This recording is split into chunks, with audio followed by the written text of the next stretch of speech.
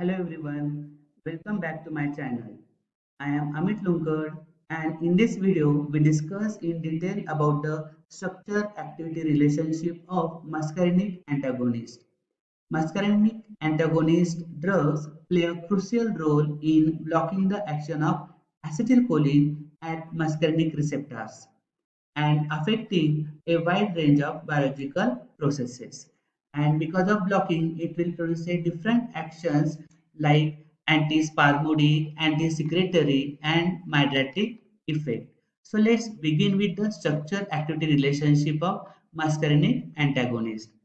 So the atropine, which is the prototype anticholinergic agent, provided the structural model that guided the design of synthetic muscarinic antagonist. So here is the structure of atropine, and with this structure, the atropine, which is an alkaloid, and there are the different synthetic muscarinic antagonists can be formed by considering the structure of this atropine. The circle portion of the atropine molecule which depicts the segment resembling to that of acetylcholine.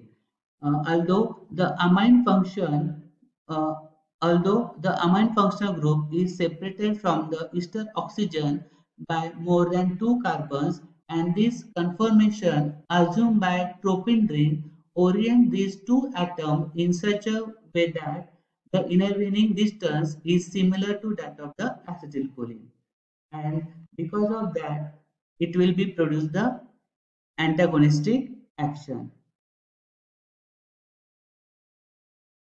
So there are the one differentiating point between the atropine and the acetylcholine is that the size of the acyl portion of the molecule, and based on that size was a major factor in blocking action, and many substituted acetic acid esters of amino alcohol were prepared and evaluated for their biological activity.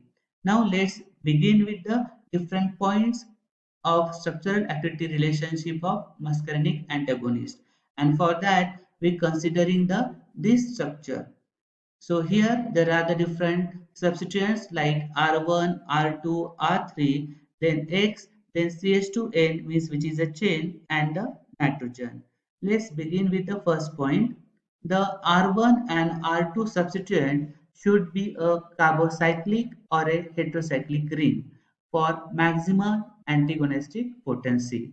And as these are the molecular groups which can be responsible to produce a van der Waals force of attraction with the receptor, and because of that it forms a complex with the receptor.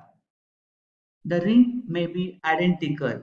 So this R1 and R2 ring may be identical, but if they are a different ring, then which are having a more potent. So potency get increased if these R1 and R2 are a different rings.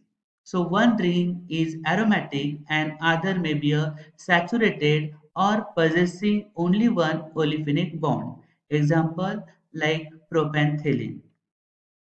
Their ability to do this effectivity is because of a larger group of R1 and R2. And just now we have seen because of this larger group which enhance the binding to receptor, since the antagonistics are larger than agonists, and this will be forms a very good complex with the receptor. Next one is the R3.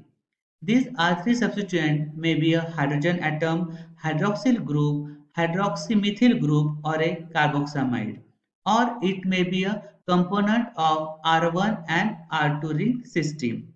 So when the substituent is a hydroxyl group or a hydroxymethyl group, the antagonistic is usually more potent, and this is because the hydroxyl group presumably increases binding strength by participating in a hydrogen bond interaction at the receptor. So this is the reason that this formation of hydrogen bond will increase the interaction at the receptor, that is it will increase the binding.